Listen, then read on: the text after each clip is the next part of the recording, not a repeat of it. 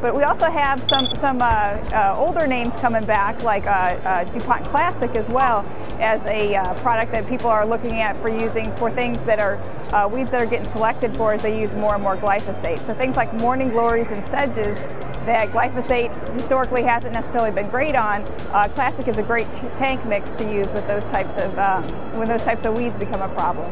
You know, sulfonylureas such as Classic are becoming more and more relevant. Actually, we're seeing the active ingredient Classic is actually the #2 active ingredient on soybeans now, as glyphosate resistance has become more of a problem.